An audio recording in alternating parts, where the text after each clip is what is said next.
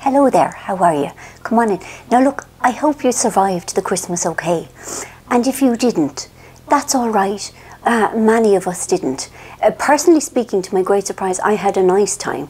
But lots and lots of people didn't. And if yours went sideways, you are not alone. Now, I'm here to talk to you about New Year's Eve.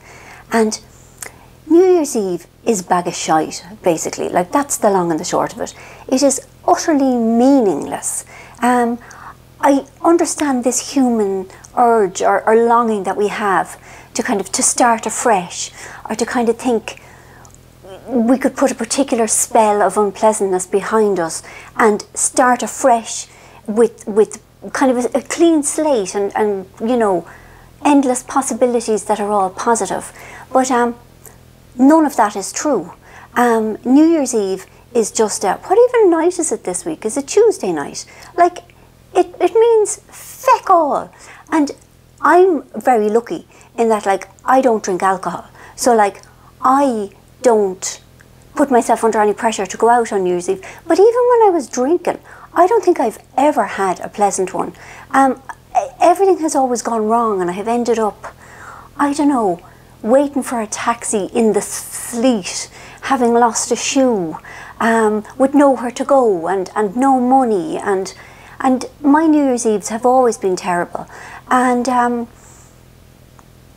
think partly because expectations are so high. You know, people kind of act like it's the most wonderful night of the year. Like, why would it be? And if you don't want to go out on Tuesday night, don't. Like, just don't.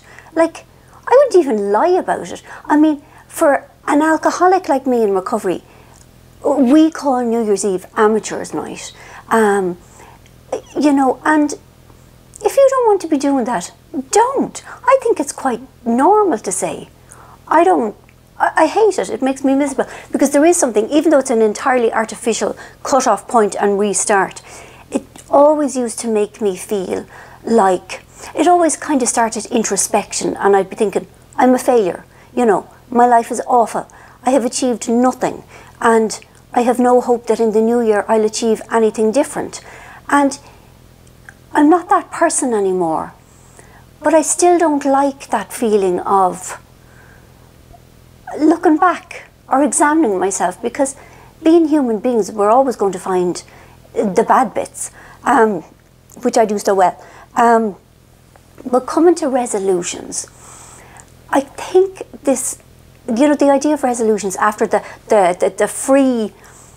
free-for-all bacchanalian debauch of, like, the Christmas and the post-Christmas, and, you know, eating trifle for breakfast, and you know, soothing yourself to sleep by eating a box of, you know, a selection box. You know, it's really attractive to think all I want to do is drink spring water and eat carrot sticks for the rest of my life.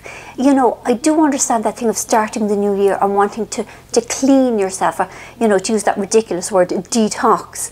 But I think we expect too much of ourselves. People decide 8 different things that they're going to change about themselves in the new year. You know, they are going to stop eating anything, and they are going to exercise for 9 hours a day. They are going to stop smoking everything, even though they're not really a smoker in the first place. They are not buying anything ever again, forever, for the rest of their lives. They are going to learn Russian right now, all of it, in a week. And then they're going to give up their job, and they are going to fly to Sri Lanka and do good. And you know, like people get carried away, I suppose. And if you really, really, really, really want to change something in your life, pick one thing. That would be my advice to you. Like, nearly 26 years ago, I stopped drinking. Now, it wasn't kind of my decision to do it at the time, but I'm very feckin' glad I did, you know. The thing that bothers me most about kind of New Year's resolutions is it's all about weight and size and body image. People are obsessed with it, and I'm obsessed with it. And, you know, I've always been obsessed with it, and I continue to be obsessed with it, and it causes me so much pain. Like, it's like being in a civil war with myself. And I'm always trying to eat less. and I'm always feeling guilty about not exercising. And I sort of wonder, you know, like, nobody gets through life without a cross to bear. Like, everybody goes through life with a stone, at least one stone in their shoe. And I'm just wondering if that's my feckin' stone, do you know? If that's just something that I'm going to be in a push me, pull you relationship with forever. Because I try all the time. I'm always trying and then always lapsing and then always hating myself, then trying afresh.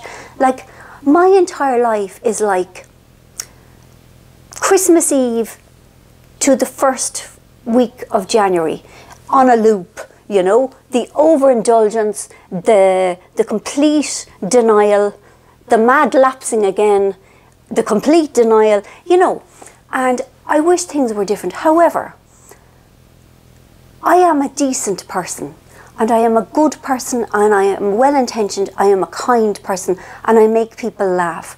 And it shouldn't matter that my stomach is the size of Belgium. You know, like, Belgium is a small country, but it's actually quite big if it's your stomach.